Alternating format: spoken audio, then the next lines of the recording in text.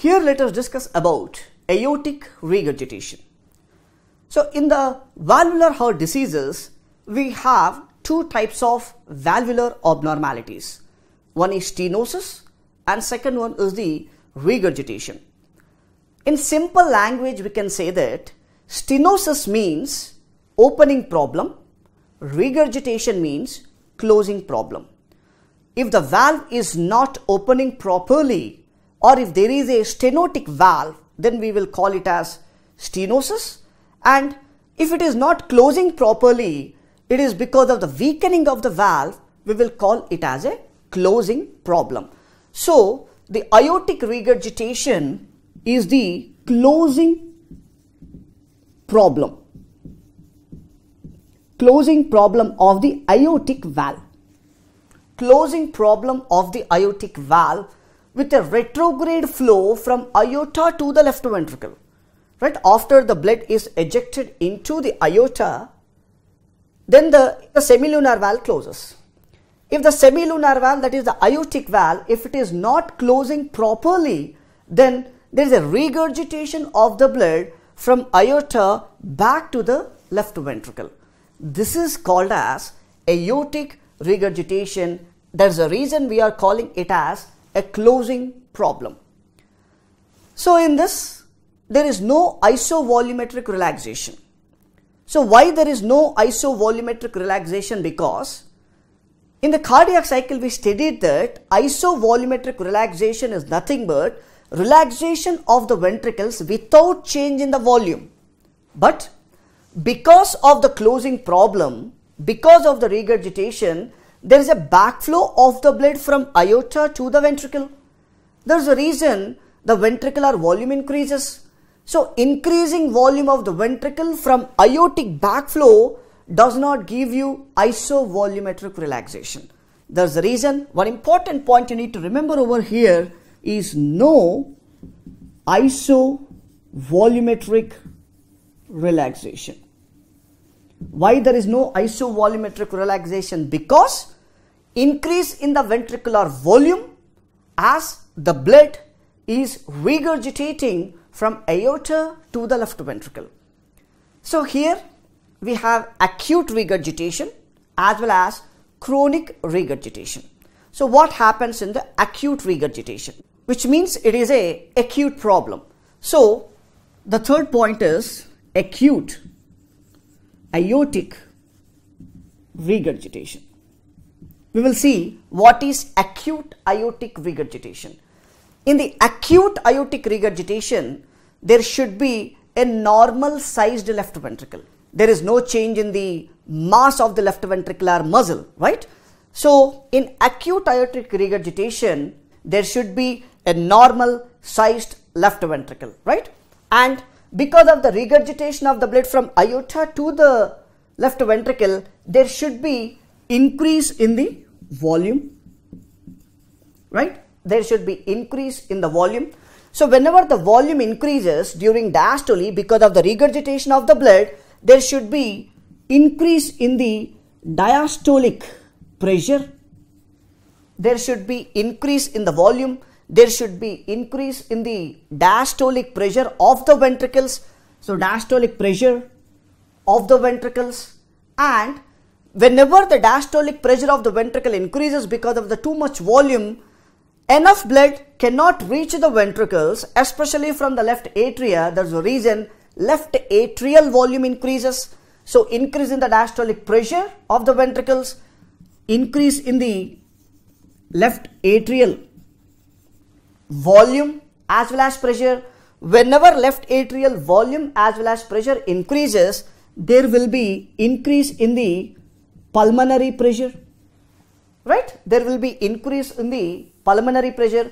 Whenever the pulmonary pressure increases, which means increase in the pulmonary capillary wedge pressure, can cause increase in the pulmonary congestion. Pulmonary congestion, that is nothing but pulmonary congestion leads to pulmonary edema, and it is a medical emergency. So acute aortic regurgitation is a medical emergency. In acute aortic regurgitation, remember that the ventricular size, the ventricular muscle size, especially of the left ventricle, is normal.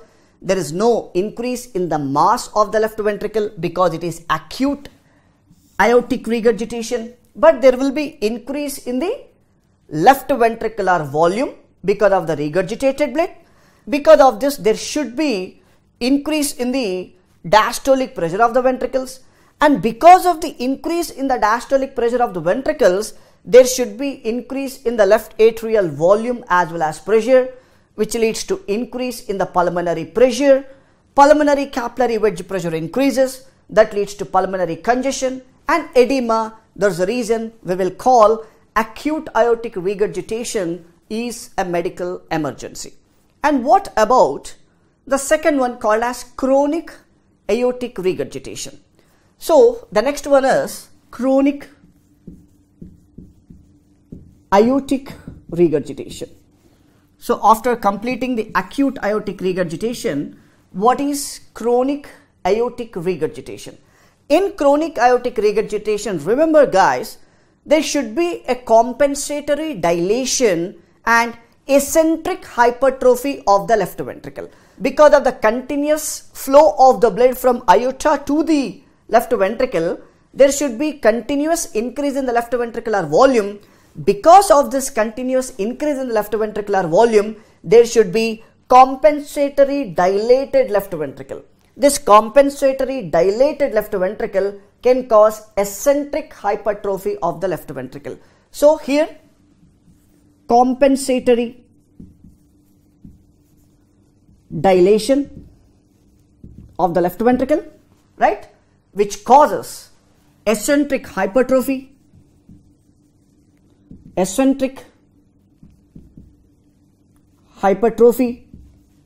right, and there will be a large compliant ventricles. As you can see in this picture that the ventricular volume is too much, right? The left ventricular chamber is enlarged, which means it is a large compliant ventricle.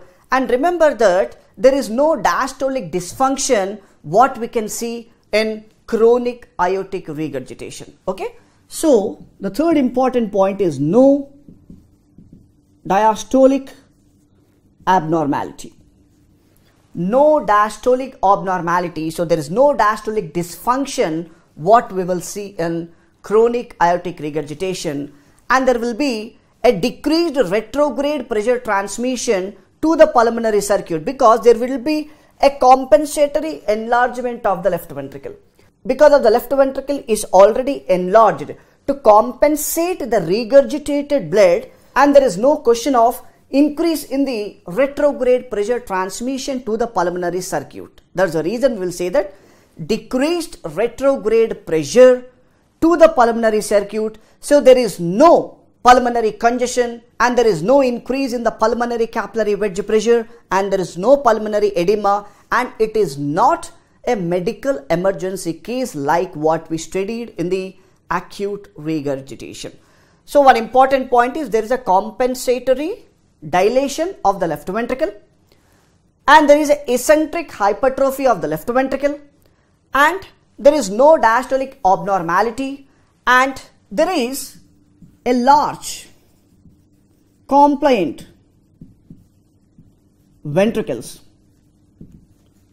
Large compliant ventricle, not the ventricles, ventricle, because we are talking about the left ventricle, large compliant ventricle. And remember that no increase in pulmonary capillary wedge pressure and no pulmonary edema and decreased retrograde pressure transmission to the pulmonary circuit. So because of increase in the ventricular diastolic volume, but only a slight increase in the diastolic pressure, because as the volume increases, automatically pressure decreases. In acute aortic regurgitation, we studied that increase in the diastolic pressure of the ventricles. But here, because of the compensatory dilation of the left ventricle, there is a slight increase in the diastolic pressure, very slight increase in the diastolic pressure, and there will be an increase in the diastolic volume. So remember that in chronic aortic regurgitation, there would be increase in the end diastolic volume. In chronic aortic regurgitation, there should be increase in end-diastolic volume. So majority of the patients are asymptomatic for years, but eventually because of the eccentric hypertrophy and because of the compensatory dilation, especially because of the eccentric hypertrophy, eventually patients lead to systolic dysfunction. As long-standing cases, this chronic aortic regurgitation leads to systolic dysfunction, especially of the left ventricle, right? Now, as I already mentioned that there will be an increase in the end-diastolic volume in the chronic aortic regurgitation. Whenever end-diastolic volume increases, remember that stroke volume increases. So here, in the chronic aortic regurgitation, there is an increase in the end-diastolic volume. Whenever there is an increase in the end-diastolic volume, it causes increase in the stroke volume, with retrograde flow produces increased systolic blood pressure, but decrease in the diastolic blood pressure, which is equal to that of increase in the pulse pressure. Now let us see the values over here with the formula.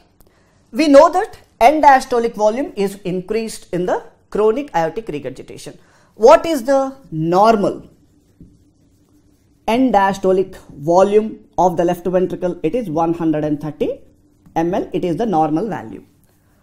But in chronic aortic regurgitation, it will be approximately 150 to 160 ml.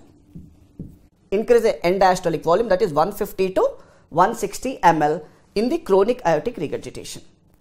So because of increase in the end diastolic volume, there would be increase in the stroke volume. So normal stroke volume is equal to 70 ml. But in the chronic aortic regurgitation, approximately it is 90 to 100 ml. So because of stroke volume increases, the pressure in the aorta increases during systole, systolic blood pressure increases. So because of increase in the stroke volume from 90 to 100 ml, there would be increase in the systolic blood pressure. Right? There would be increase in the systolic blood pressure. At the same time, because of the compensatory dilation of the left ventricle, there would be a decrease in the diastolic pressure. So because of the decrease in the diastolic pressure, there would be decrease in the diastolic pressure in the aorta also. So increase in the systolic pressure in the aorta and decrease in the diastolic pressure of the aorta. So increase in the systolic BP and decrease in the diastolic blood pressure. So for example, if you see increased systolic pressure, approximately if you take systolic pressure is 140 and the diastolic pressure is 70 instead of 80, the difference is 70. Right? What is the normal value? What is the normal pulse pressure? 120 is the systolic blood pressure, 80 is the diastolic blood pressure, normal value is 40. Normally, in the normal physiology. But in chronic aortic regurgitation, because of the increase in the end diastolic volume, because of the increase in the stroke volume from 70 ml to 90 to 100 ml, there will be increase in the systolic blood pressure, that is 140 instead of 120. But the diastolic blood pressure is decreased from 80 to 70. So the difference between systolic as well as diastolic blood pressure is called as pulse pressure, that is equal to 70. Normal value is 40, but now it is increased to 70.